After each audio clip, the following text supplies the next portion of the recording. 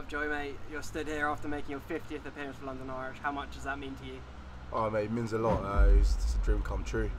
Just the journey to get to playing 50 games for London Irish or professional games has just been amazing for me. I'm grateful.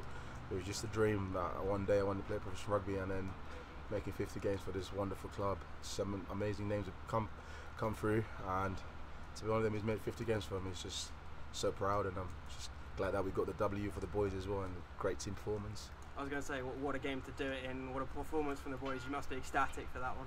Yeah, you could see the heart and endeavour from all the boys. Our D was superb again. We just need to just keep working and grinding.